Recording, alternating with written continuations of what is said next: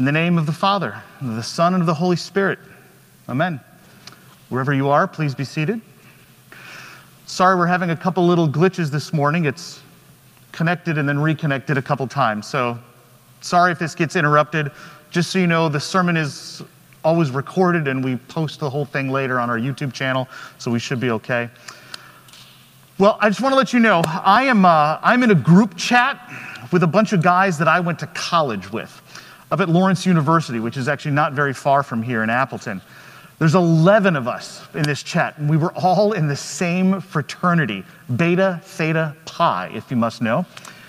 And we are, I guess the best way to explain us is we're a ragtag bunch of men, all of us in our mid to late 40s, just working through life the best we can.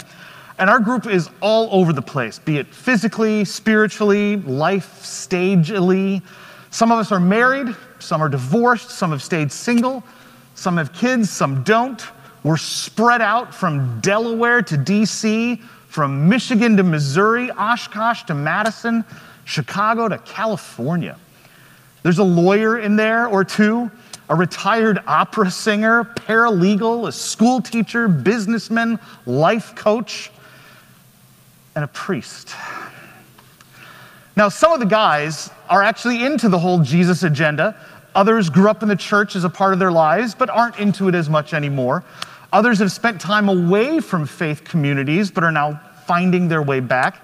Some are part of different kind of faith systems altogether, and some choose to participate in faith not at all. Most of them were at my wedding. All of them have been a part of some reunions that have taken place over the years. And in fraternity lingo, they are brothers. But I truly think of these guys as my extended family.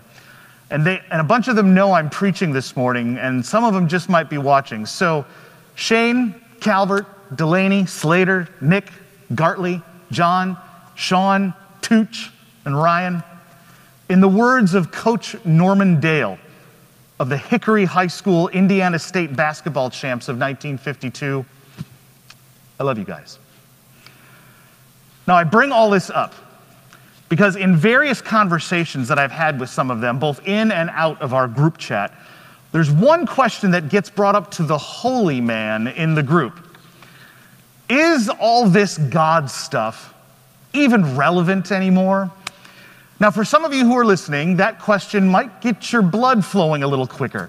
You might even start to mentally search for a ready-made answer. Others of you might hear that question and you might be petrified to admit that you have asked or are asking right now that very same question. Is all this God stuff even relevant anymore? Now, it's not a bad question. We should always be able to ask questions, especially when it comes to issues of God and of faith. The passage that we heard this morning from Matthew 22 is actually a long string, it's part of a long string of questions that are being asked of Jesus. And because Jesus is offering this truly radical new way of inviting people to live their life with God, a whole bunch of different religious leaders keep coming up to Jesus and they have questions. Sometimes their question sort of reveals their motivation and they actually have a genuine desire to learn.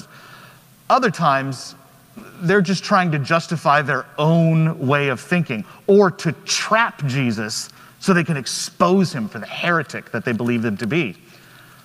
I mean, it might be kind of difficult, but just think of a world where it might be, think of a world where it might look like we focus on getting quick and easy yes or no answers to deep and complicated issues. Or imagine a world where we elevate individuals or groups of people based on how well they can stick it to someone else in a discussion or a debate.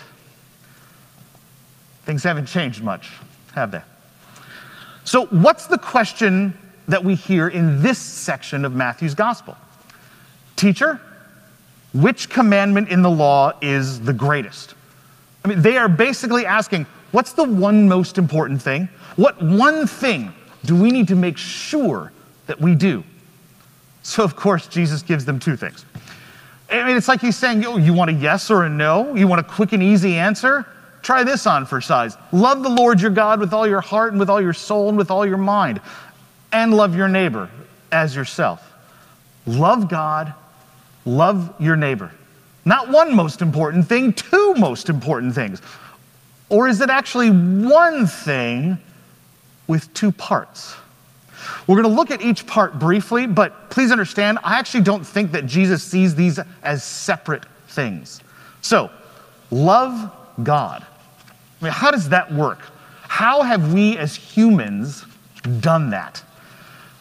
Despite the overwhelming efforts by God to convey the truth that God is not confined to a thing like a box or a statue or a symbol, and God is not kept in a place like an altar or a church or a temple, despite the reality that God is not limited or restricted to those things and places, we as humans like to do things such as build churches and temples and place things like altars and statues and symbols in them as a way to show our love of God.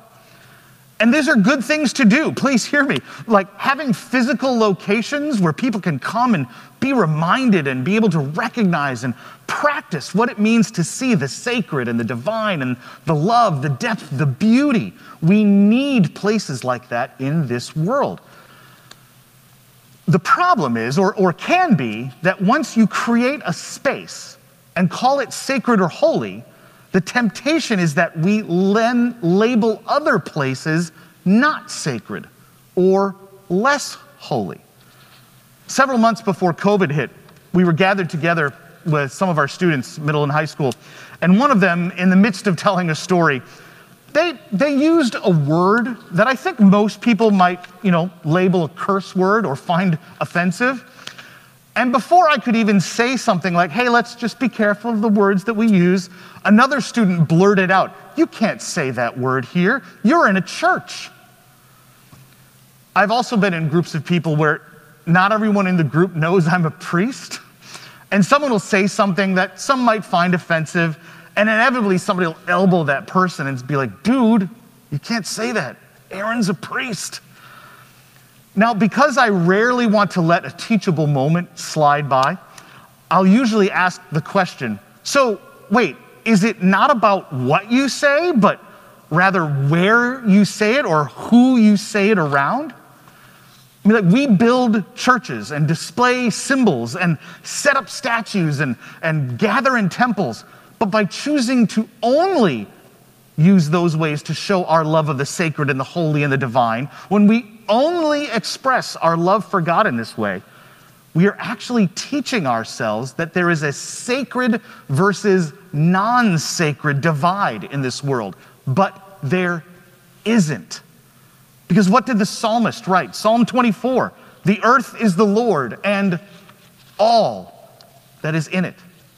Not just the symbols and the statues, not just the altars and the churches. What is the writer saying? The whole thing is a temple. The whole thing is a temple. This God, this divine love on earth, doesn't have any edges or boundaries or limits. Which then begs the question, how is God not relevant?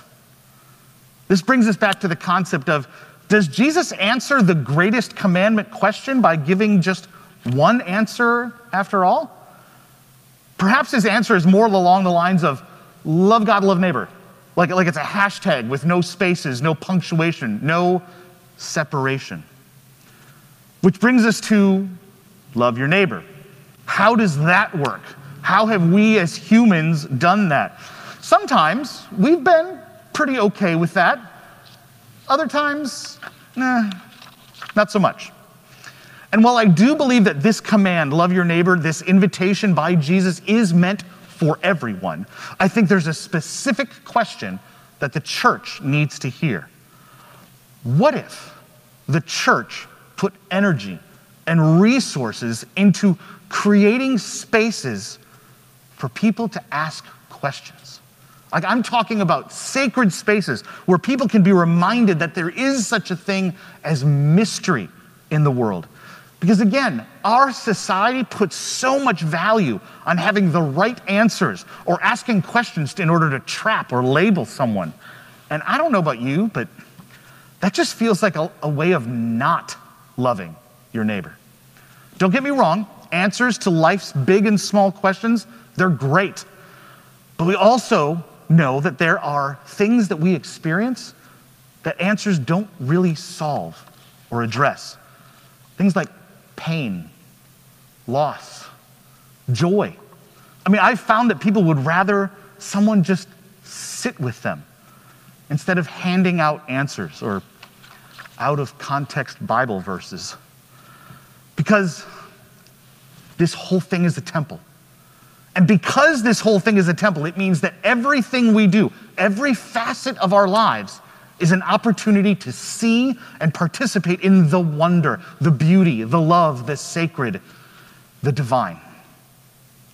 Married, divorced, single, kids, no kids, Delaware, DC, Michigan, Missouri, Oshkosh, Madison, Chicago, California, lawyer, retired opera singer, paralegal, school teacher, businessman, life coach, priest. Love God. Love your neighbor. Because it's all a part of the temple. Amen.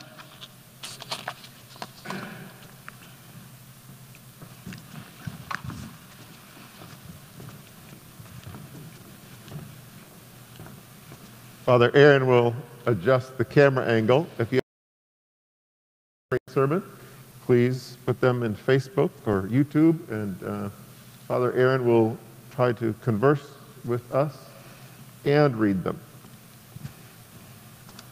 Thank you. Thank you. Hi, everybody. Someone, our dear friend Maggie said, haha, out of context Bible verses. that made her chuckle. And I don't mean to make light of Scripture in that sense, but there are times, and I've done it too, where I try to come up with a passage from Scripture or something quick to say, and because I know a lot of the Scripture, I can try to go, oh, well, this might fit that situation, and sometimes it can, and sometimes it can bring comfort, but a lot of times I feel like that's my agenda of wanting to fix your problem with some ancient words, and that might not be what's needed at that time. Jesus could have asked them, why are you asking this question? And he went a different route, but that is something that we can do. Why did they ask that question? Why do we ask the question, or why do we hide our real question? And that's the real trick, isn't it? Because I frequently, if not always, bring my own stuff to any conversation, and so therefore I might have questions that I'm desperate to make sure that no one else finds out that I've got. And certainly, I mean, I think of like Nicodemus, who genuinely comes asking questions because I think he wants to learn. And yet, the text says, I believe, he comes to him at night, which could mean that he does come to him after the sun has gone down, or it could be a very veiled way of saying he came when no one else would know that Jesus when no one else would know he was talking to Jesus. And so I'm not sure I want my questions always aired, so that God or other people can hear them. So I think maybe it protects us from God's goodness. I'm rereading C.S. Lewis's science fiction. In the beginning of Perelandra, a character encounters a divine being and can tell it's good, it's a good being, but is very uncomfortable and wants to back away from goodness because it changes how he sees himself. Yeah.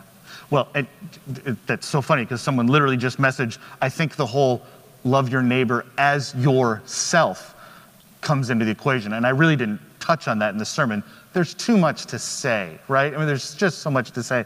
But that's really true. Like if I'm only loving others from a position of, and it's a case of where I don't feel all that great about myself, I'm probably not loving my neighbor in the way that God loves me. Because I think there's this unconditional love that comes overflowing each of our lives. Hard to recognize sometimes. Where can I find my limit? How far does this love stuff go? And where can I find my safe place to stay behind instead of going all the way out here? So it's like, what are the limits to love? That's a complicated question, because there are and there aren't. Well, and like the ready-made answer is, well, there's no limits. God doesn't have any limits of love, so you shouldn't either. But it's like, well, we don't live that way. We don't speak that way. We don't act that way.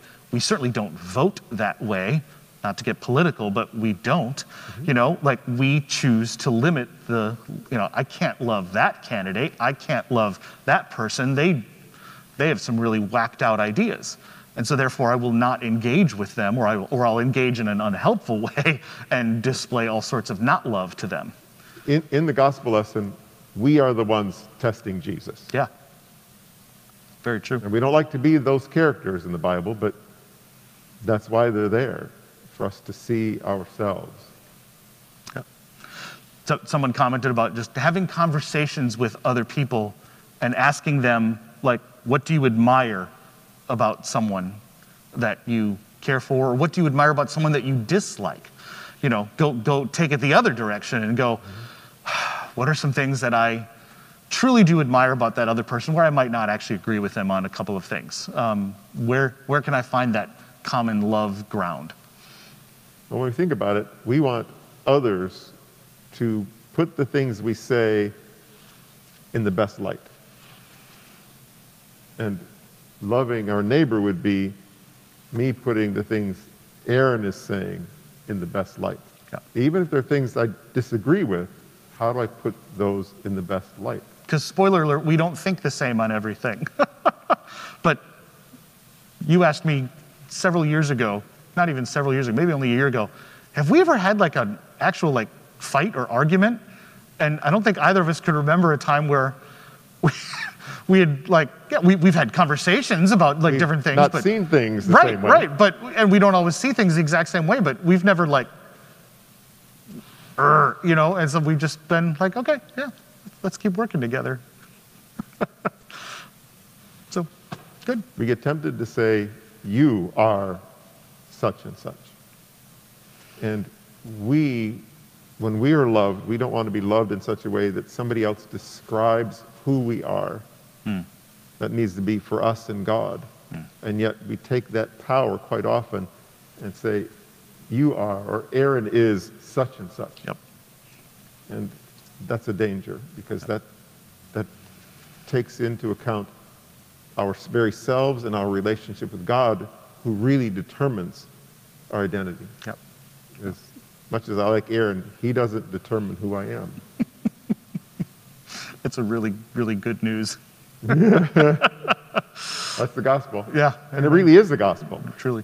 That even your own negative thoughts about yourself or anybody else's negative thoughts about you do not determine your identity. That's a you and God thing. And then hopefully the rest of the church comes around with God in the relationship with you. Yep. Good. All right. Thank you. Thank you for that sermon. Amen.